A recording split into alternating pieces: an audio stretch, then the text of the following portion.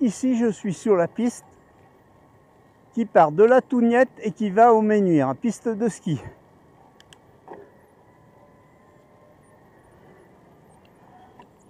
Qui passe aux Granges. Départ au petit matin du parking de Brelin. Brelin, c'est le magnifique chalet de montagne qu'on voit devant nous. L'architecte il a dû se convertir dans la fabrication des cages à poules. Ici, je suis sur la piste qui part de la Tougnète et qui va aux Ménuires, piste de ski.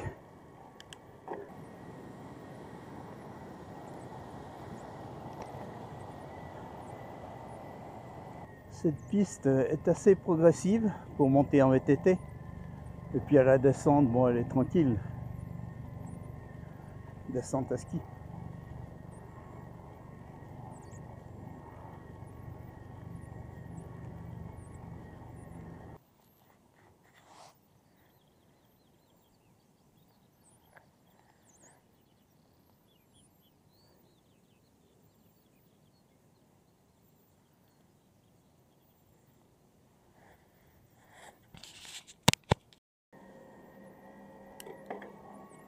Le gros rocher tout noir, c'est le roc de Tougne.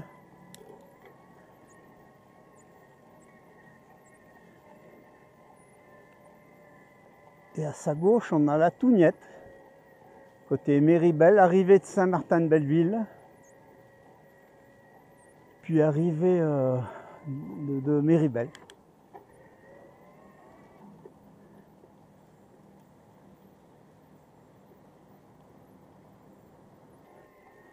On va arriver aux Granges.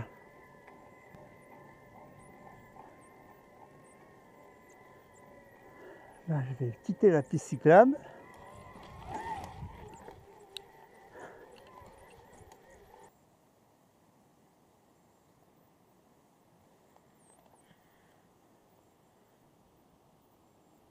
Sous le nuage, on voit le Verdet, appelé roc de fer en ski et Verdet en randonnée. Devant, il y a le pas de Cherferie.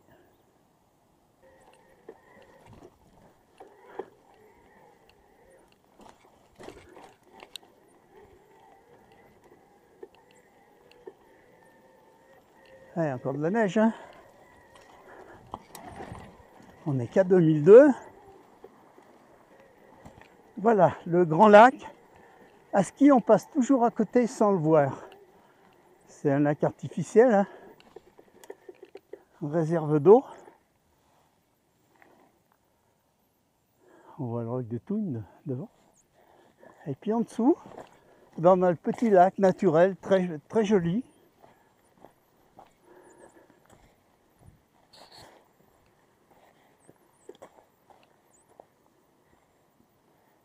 Avec le mur de la croix.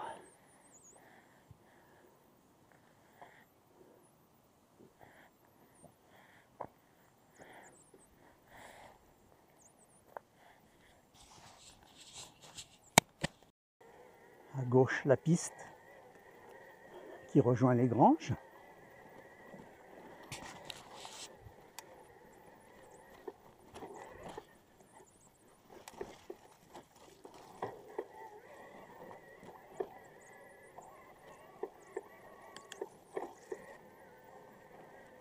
Nous sommes le 9 mai 2023. Il y a encore un peu de neige. Alors il faut noter que dans 6 jours, le ski d'été recommence à la Grande Motte à Tignes. Donc je ne vais pas manquer l'ouverture quand même.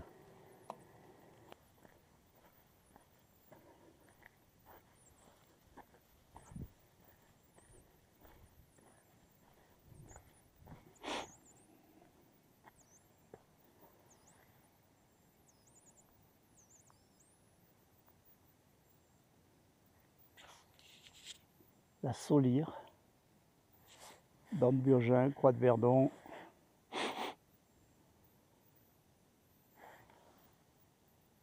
Là aussi, c'est encore trop tôt pour faire du VTT.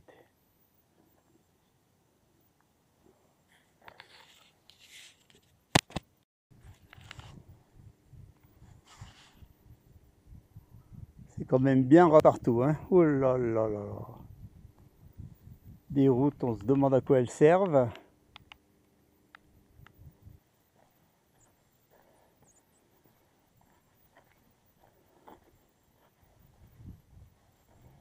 Tougnète.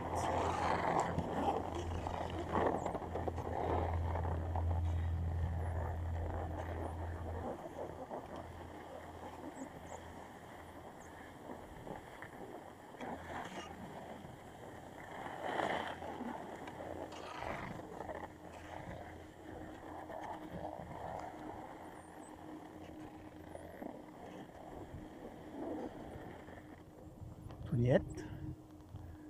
Le rocher, le roc de Tougne, tout noir. La pointue semble la grande aiguille du Borgne, le mont du Vallon.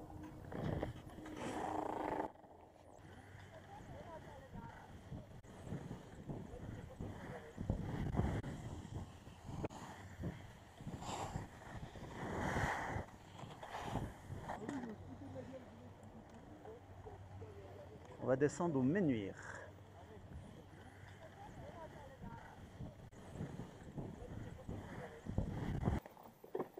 Allez, c'est parti. Bon, il n'y a personne, c'est encore tôt, hein. Trop tôt le matin, trop tôt en saison, et puis la piste n'est pas nettoyée. Mais en temps normal, elle est très fréquentée, hein, quand même.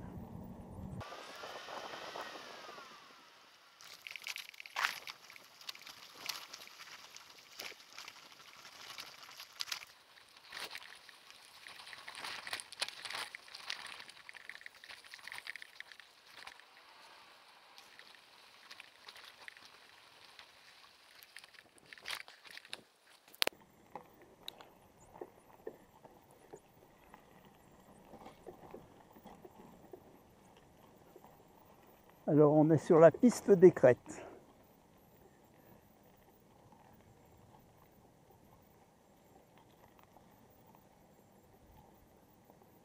Le classique vélo à tous les cols.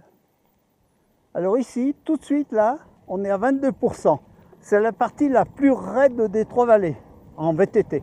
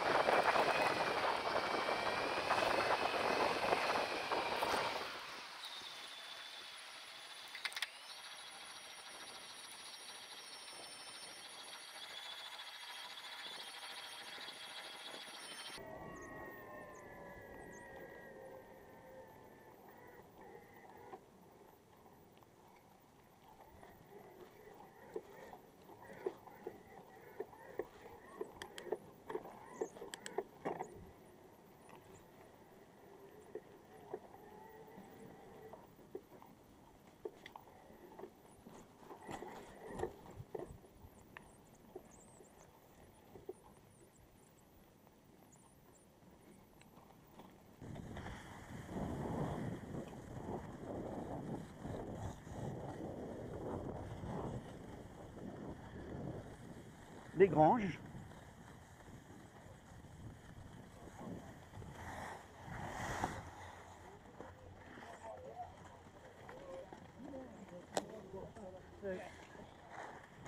Juste en dessous passe la piste cyclable. Et là, on est sur la piste cyclable.